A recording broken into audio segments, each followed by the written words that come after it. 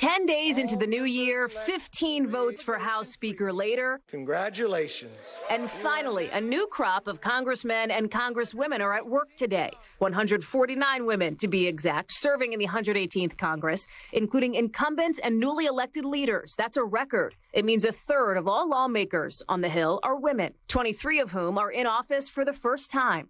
A better world is possible. Take Summer Lee making history as the first black woman to represent the state of Pennsylvania, or Republican Lori Chavez DeReamer and Democrat Andrea Salinas, the first Latinas representing Oregon. There's diversity among the newly elected men, too. Democrat Shri Tanadar is Michigan's first Indian American congressman, and with notable LGBTQ plus members in the freshman class, those include Democrat Robert Garcia of California, the first openly gay immigrant member of Congress, and Democrat Becca Balint, the first openly gay member of Congress from Vermont.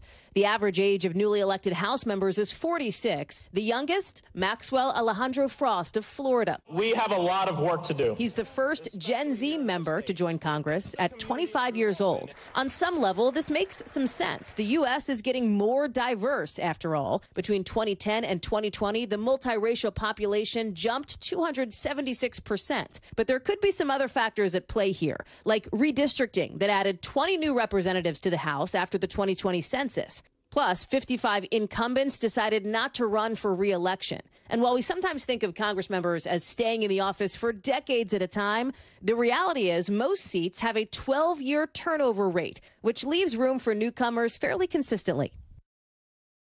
Another notable first in the Senate. Republican Markwayne Mullin is the first Native American senator in almost 2 decades. He's a member of the Cherokee Nation. But keep in mind that since Kamala Harris became vice president, there are no black women in the Senate. Speaking of things on Capitol Hill, by the way, you know, some of those images we've been looking at over the course of the last week and a half or so, those are thanks to C-SPAN cameras. There's now tonight been a new amendment introduced by Republican Congressman Matt Gaetz to try to get C-SPAN cameras in more key moments to bring it to you. Access all of it. Let's see what happens. Thanks for watching our YouTube channel. Follow today's top stories and breaking news by downloading the NBC News app.